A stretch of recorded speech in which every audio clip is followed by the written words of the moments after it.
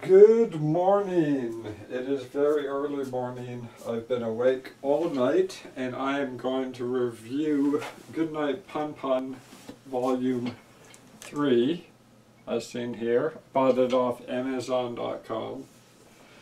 So this is the third book. It's a manga, Japanese animation with words, English words.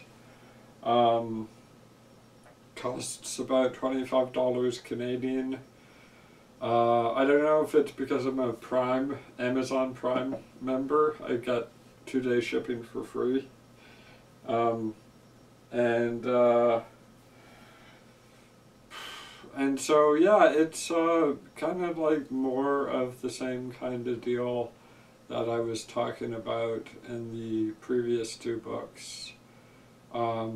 The characters continue to get older, and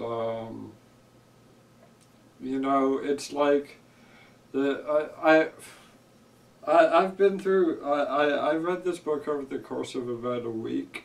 It should really only take about 3 or 4 hours to read this book, especially if you're. I like to listen to some like classical music or music without words, ambient music. I like to listen to that while I'm reading this, because sometimes it's really good, but sometimes it's kind of boring.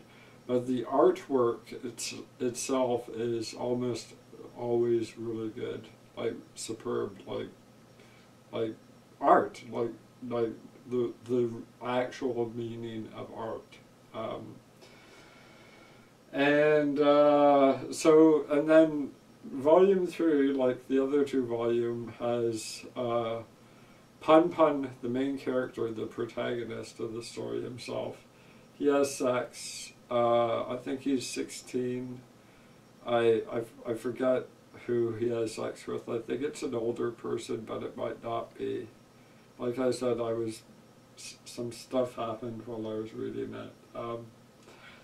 And the other thing that happens in the book is that the mother character, who has come back to help the uncle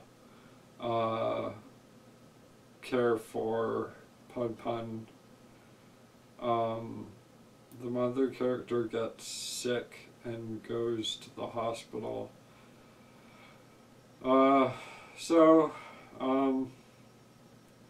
I'm really tired. It's 6:23 a.m. I ordered volume 4. All the books so far cost the same. I'm told there's going to be 7 volumes, and the 7th isn't out yet. When I was told that, it's not out yet. So it's 6:23 a.m. I woke up at like 9 p.m. or something, and I watched The Lord of the Rings Twin Towers, Peter Jackson, and I practiced some guitar. I had my first day of, or first session of therapy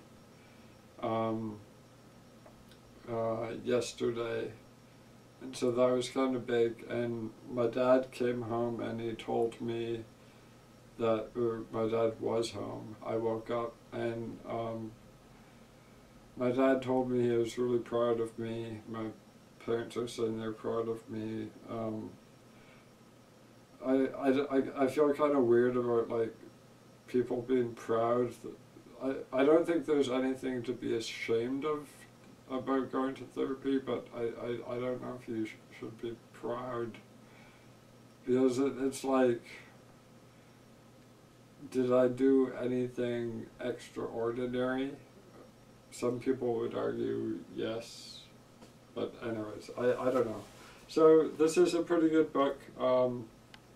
It's just it's setting the stage, I think, for the next book, which I will read when I get the next book. So I'm Ben. Bye bye.